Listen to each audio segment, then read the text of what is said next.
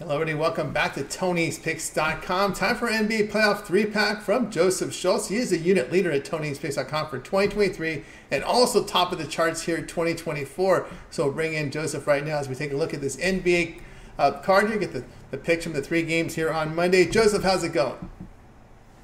It's going well. Just finished up my my today's card with a good win with the Wolves. They ended up having a good second half and getting it done for us. So, yep, nice win for the Wolves. They sweep and they move on to the next round, looking very impressive, by the way, and beating the Suns. And my Knicks in a thriller. Woo! Yeah, that was a nice one. That was a tough one to get. They got the road win, which is big here against Philadelphia. So Philadelphia backs up against the wall now. We'll see how this runs, if they can close it out in MSG. But we got some games here on the board tonight. There is a closeout game on the card tonight. But we're going to look at this one here to begin our 3-pack on TNT. Celtics and Heat going head-to-head. We see the Celtics big road favorites here, 10.5 with a total 203. Yeah, really big favorites. And there's always a risk laying a number this big, in the playoffs against a well-coached, experienced, tough team like the Miami Heat. Celtics, as we know, they're heavily reliant on their three-pointers. And with that, it comes, some variance. And it's kind of what we saw in Game 2. 3 games played this series already. 2 20-point blowouts by the Celtics and 1 outright win as big underdogs for the Heat. Games 1 and 3, this is what we saw. The Celtics shot a combined 21 more 3-point shots than the Miami Heat, and they shot it at a higher percentage as well.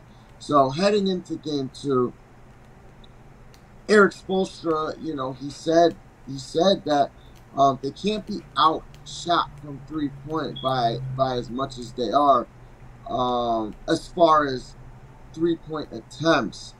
Game 2, that was the Miami win. The Heat took 11 more 3-pointers than Boston did that game, and they shot out of their minds, over 53%. They went all in on that strategy. They had a great shooting night, and it's almost like the stars lined up for them, and they got the job done. Now, I'm going out on a limb here, but I don't think they're going to shoot 53.5% from 3.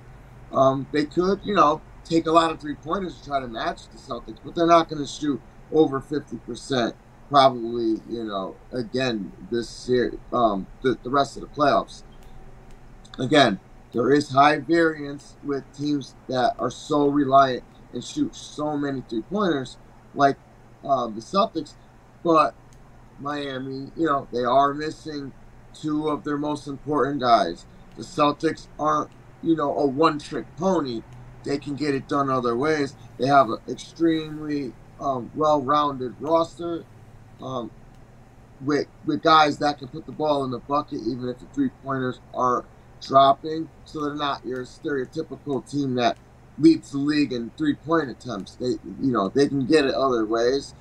But if they're really off, I can see maybe a win without a cover. But the Heat showed a lot of heart getting that game.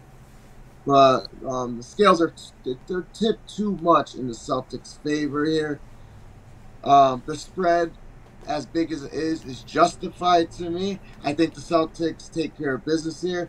I see a 20-point Celtics win for the 3rd time in 4 games. All right, Joseph Schultz. Click the link below for his best bet. Celtics and Heat. He'll be on the Celtics here, laying the 10.5 points. All right, we'll continue here on our NBA 3-pack, guys. When you get to you can click the link to get to Joseph's page in the description, and the promo code TonyT checkout will save you 20% off all pre-pick packages. So go ahead and get signed.